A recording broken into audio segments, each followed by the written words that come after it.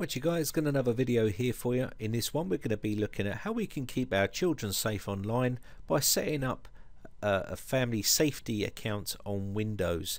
Now we're using Windows 8.1 here, and it is available on a lot of other versions of Windows, but if you have got Windows 10 you will have to have a Microsoft account to use that feature, because they have now disabled the local account on there, so you will have to be connected to Microsoft to use that feature. So we're going to set this up, and we're going to be just running this on a local account, and I'll show you how to set it up. It's pretty straightforward, and it's going to be the same for all operating systems really. So let's get started. So first off, we're going to need to create an account for that young child to be used. So for instance, if you wanted to go to the start button here and right click on this and go control panel, that's probably going to be the easiest way to start this off. And what you want to do is go to user accounts and family safety under category. Now if you're using a different version of Windows, there's other ways of doing it as well. You can also go to, let me see, small icons here. So if you've got it set up to this setting, you can also do internet options, and you can also do family safety here. But if you look on the internet options as well, it's there. I'll show you underneath here. It's in a few places where you can find it. So content, and you can see family safety is here. Okay, there's loads of ways to get to this. You can even get to it through the bar here. You can go to search, go to settings here and do family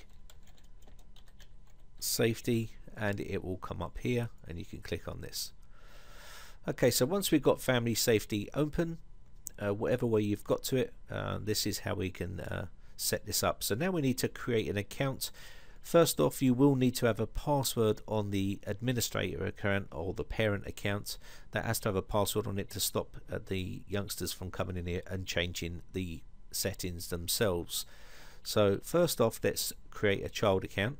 Click on accounts, then we want to manage other accounts, and then click plus. And you can see here it's asking us to set up an account here, but we want to come down to where it says add a child account.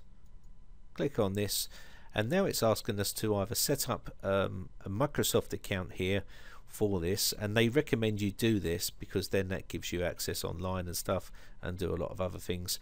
But if we just want to set up a little small local account, we can do that as well. So we just need to click on this here as a local account, add a child without an email. Now we need to create that account. We're just going to call this kid, and we're going to put a password inside here for that child, and I'm just going to set something up real easy here so I can remember it. And you can see here it's been listed as a local account, and that first account is called kid. So click finish, and there we have that account. So what we want to do now is we're going to come down to the bottom here, and we can now go to search, and we're going to just type in there family safety, and you can see it's listed there, so we can just start this up.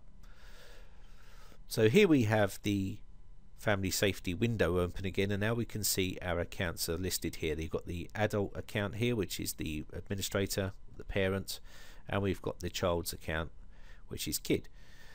Now to log into the manage settings on the family safety website here, you would need to have a Microsoft account. This means that you can monitor it from the internet. You could log into that account and then make changes to it whilst on the fly. So if you was at work and they were at home, you could quickly log in and make changes to that. You can't do that without that. Okay, so you will need to have the Microsoft account.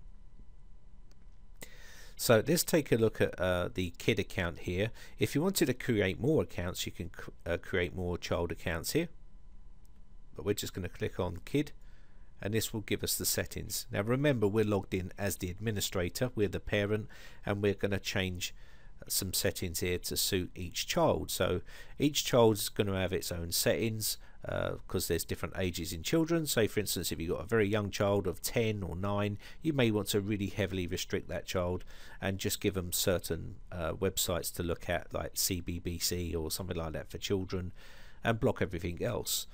If you've got an older child who's 13, 14, you may want to give them a bit more leeway and give them Facebook or whatever you want to do. You're the parent, and give them a bit more access. So you can see here set up some family safety here. We can enforce the current settings, and we can also get an activity report for that account. Now what that's going to do is collect all the data and keep it on the system, so you can view it. So you can view the activity reports right here. You will see there's no activity on this account at the moment because we haven't set it up, we've only just done it. But what that's going to do is tell you all the websites that they've been to, all the games they've been playing, how long they were on there, and all the sites they visited and what date and time and all that sort of good stuff. Okay, so this is pretty good. You could call it a bit of an invasion of their privacy, but they're only children, so it depends on how far you want to take it.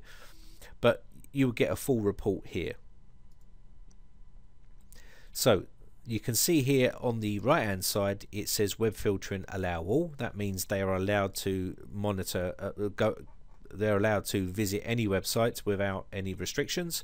Time limits are all off, and the game restrictions are off, and also the desktop apps restrictions are off. That means they've got full control here of what they want to do, so we can make changes to tighten that up a little bit. Let's click on web filtering here, and you can see the kid can use all websites.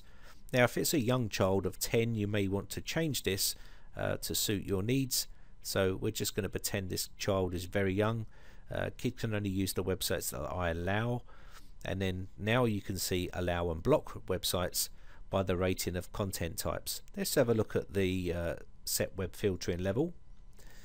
You can see here we can block the file download, so you can't download any files. This is adult images and all that sort of stuff will be blocked.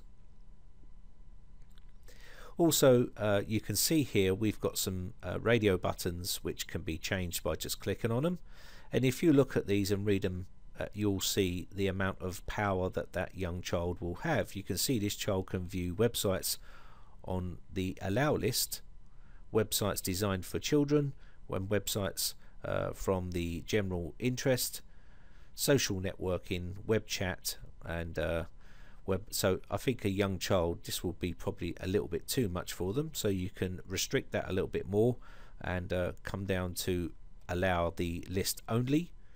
This means that they will only be allowed to view channels, websites on the list here. Now we've got no websites here, but let's just put a couple in just to test this theory. So we're just gonna go CBBC. This is a child's website over here in the UK, so we're going to allow that one, and we're going to block, say, YouTube and so on. You'll get the general idea. I'm not going to spend too much time on this, but you'll get the general idea of how it all works. So if you set this up like so, and you can go through this list like this. Okay, so let's go back,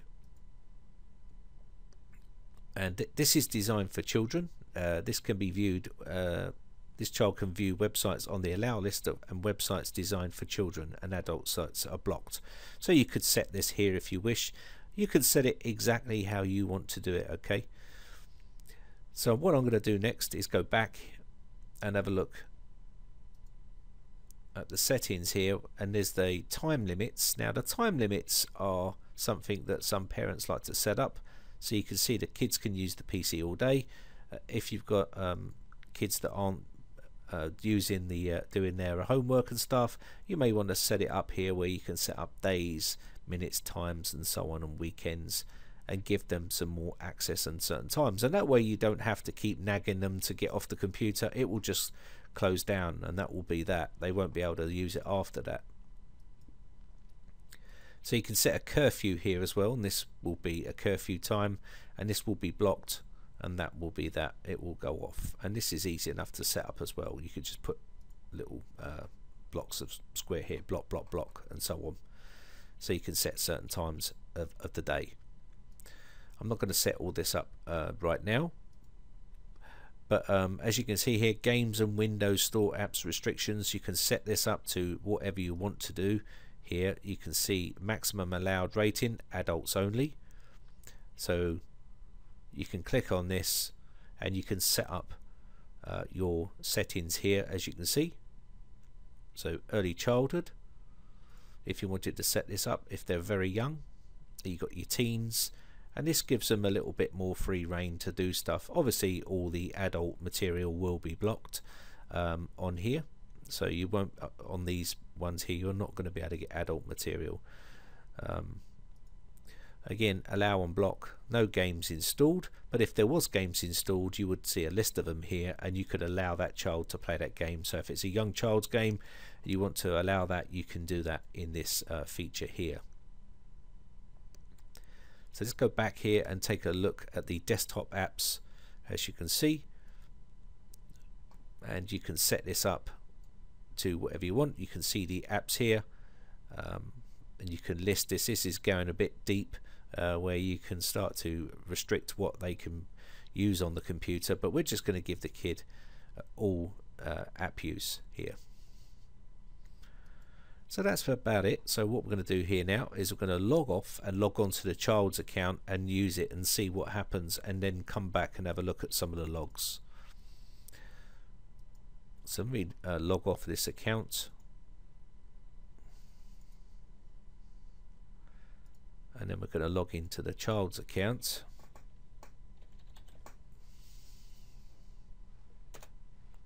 We'll have to create this account first, so we'll just quickly let this create the account.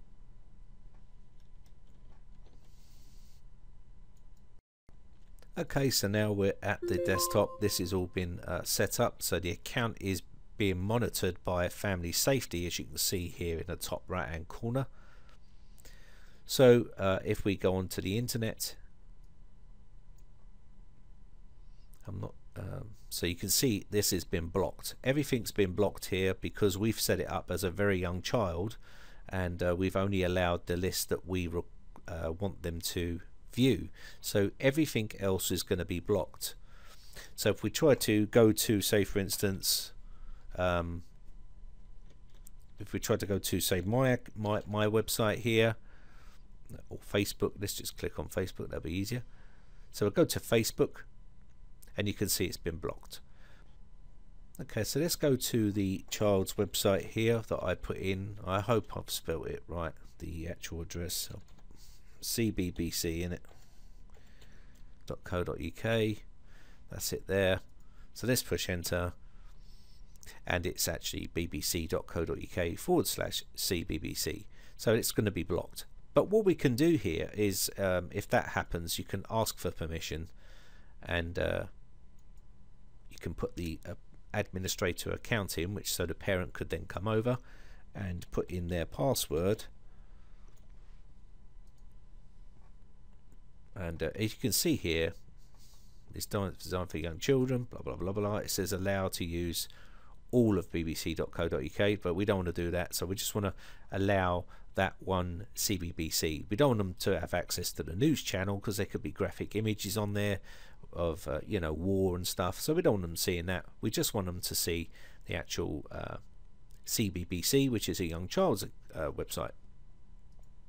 So if we took off this and try to go to BBC, you can see it's blocked.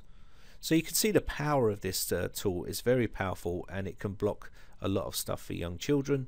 Now obviously for more older children you would set this up slightly different, so they would have more access to certain stuff. So you can see the power of this tool. I like it quite a lot, and it's a really good job that Microsoft have done with this built-in tool here. So that's basically that. So let's go back onto the main account here, and we'll take a look at the activity.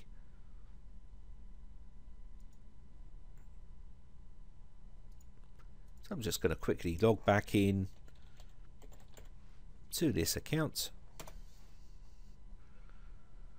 and what we need to do here is we're going to go to the search, and we're going to go to settings here and go Family Safety. You can see it there, and now we can go into the kid account, and as the administrator that is, and we can now view the logs here. You can see here we tried to get some stuff here, and you can see that's been visited and the stuff that's been blocked, and also PC time use, and you can see the time use here because it's 5 minutes. We've used it for 5 minutes only, and you can see here access to these apps, calendar and stuff would have all been monitored. And again, if you think it's a bit extreme, you can change these settings to suit your needs. So if it's a little bit extreme, again, you can come back into here and set your filtering on here a little bit so they can have a little bit more access. Now obviously if the child's a lot older and you want to give them more access to other stuff, then obviously you can set this up and give them more access. It's that simple. Anyway, so I hope this one helps you out. My name is Brian from briteccomputers.co.uk. If you enjoy these videos, guys, then hit that like button. Also hit the subscribe button if you want to keep up to date when I upload new videos. If you've got any video requests or any problems with computers or anything like that, or you want me to do a review or something, and if you're a company or anything you want me to do a review, then head over to my forums and hit me up over there, send me a PM, and I'll do my best to make those videos for you. So thanks again for watching, guys, and thanks for your continued support. Bye for now.